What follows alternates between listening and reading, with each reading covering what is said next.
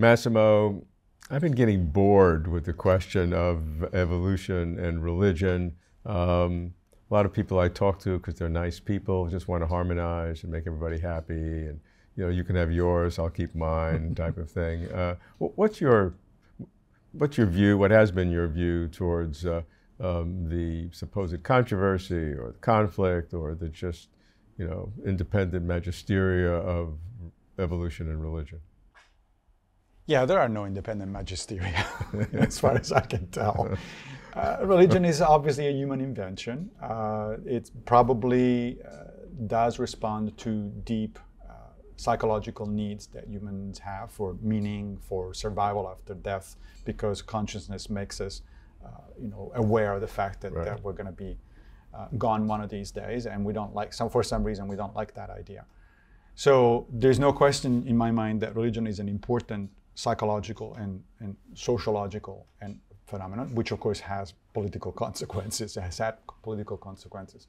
But in terms of actually being a thing that we really need to respect some kind of magisterium, as Stephen Jay Gould famously put it, that is separate from that of science, there is no such a thing. I mean, the only suggestion one can reasonably make, and that in fact is what Gould has made, is that science deals with facts, with the empirical world, with understanding the world as it is, and religion deals with morality, ethics. With all due respect to Stephen Gould, where the heck is philosophy there? It's philosophy that deals with ethics, not religion. Religion is certainly can be understood as a subset of one way of doing philosophy and one way of doing ethics. But the broader set to which religion belongs then is the general branch of ethics within philosophy. So, and even that one is not separate, because then we have to ask ourselves, well, where do we get our ethics? Where is it that our morality comes from? And there I tend to favor a evolutionary. Yeah, of course. And there are nice stories that you can tell, whether they're just so nice stories, correct, or real stories. That's a different issue. Different issue, but there are stories. There are stories. And they do make sense. That's why they're called just so sometimes. Right. I also happen to think that morality and ethics, in my mind, are essentially the same thing. Some people trying to make a distinction between the two. But I go back to the origin of those words within the Western tradition. Ethics come from the Greek ethos, which Cicero translated as moralis in Latin. And both terms have to do with both character and the ability to live with other people. In other words, ethics or morality are concerned with the problem of how do we live in harmony, more or less, with other human beings, which, because we are an intelligent social species, that's a problem we have to solve, right? And so it is an empirical problem to some extent. Okay, let me put it bluntly in terms of the religious positions on evolution.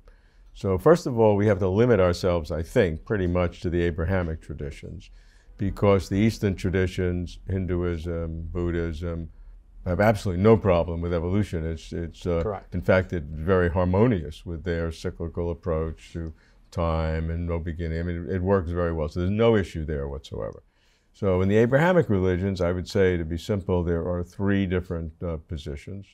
Number one is well, maybe for an early Earth creationist, but most people put that aside. But let's give them their due. That's number one. Number two is an intelligent design movement, which has had political consequences in the U.S. A third might be theistic evolution with subtleties that God can only do it at the quantum joints or some sophistication. Yeah. There must be some quantum stuff going on there, because, right? You can sort of continue to make sense out of that in a closed physical system in the quantum world, but God could still have a way to do it. So that's sort of a theistic, a sophisticated theist system, which is the third.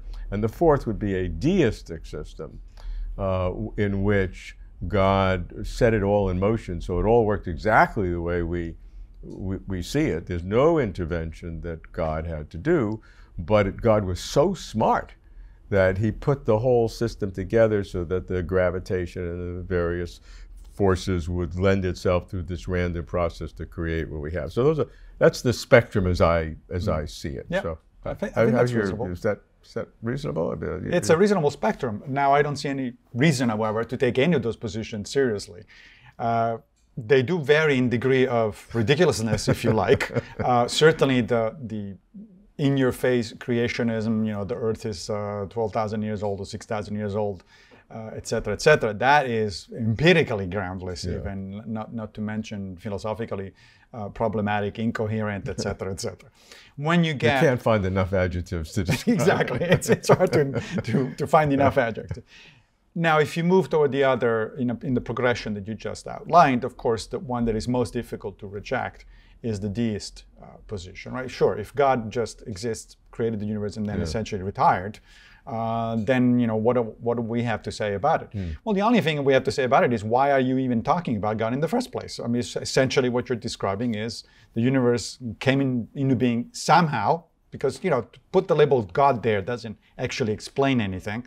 One of the interesting things in philosophy of religion is that sometimes people seem to think that to say God did it is an actual explanation.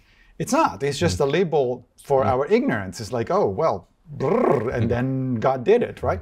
That doesn't do anything. So we're labeling a lack of information or lack of understanding with the word God. But there is really no point in bringing up that magic word just because it makes feel people better, or it's ecumenical, or it's whatever it is. It doesn't do any actual work in terms of science, in terms of understanding, in terms of anything that we're talking about in this context. So if people want to use the label God in a deist sense or in a theist sense because it makes them feel good, they of course have a right to do it. But it just doesn't help. It doesn't do anything. Philosophers of religion who are believers would say there is one area where it does help, and that is that everything we're describing in evolution is contingent. And you cannot have an infinite regress of contingency. You need some necessity to begin the process, which has no reason to be a theistic God or a God of a particular scripture, but it would have to have some sort of necessary being to be there. Not a being in a personal God sense. A necessary being can be the laws of physics, but a necessary being has to be there, and some people would then argue that it has to have the personhood of what has been called a creator. But the transition, the need for a necessary being to explain or to reject an infinite regress of contingent beings is the work that it would do. Right, but the whole thing is predicated on a principle of sufficient reason that has been articulated by plenty of philosophers from the ancient Greeks and Romans up to Leibniz. And there is no particular reason to believe that the principle especially is true. about the totality. Yeah, exactly. I mean, you may argue that for everything in the totality. Absolutely. But not the totality But for the itself. totality itself, this is just an assumption. It's a way to sneak in your preferred conclusion and say, well, since that principle is true, then, aha, gotcha. But that it really is more of a parlor trick than or a rhetorical trick than anything else. And in terms of, you know, something has to have things started, and then from there you go to the God of the Abrahamic traditions. That's such a huge leap. It's not a leap, it's multiple leaps. It's multiple leaps, that's right. And of course, plenty of good philosophers have argued with each one of those steps. But since I reject the principle that gets you there, that gets the whole thing started in the first place, then I'm just not concerned.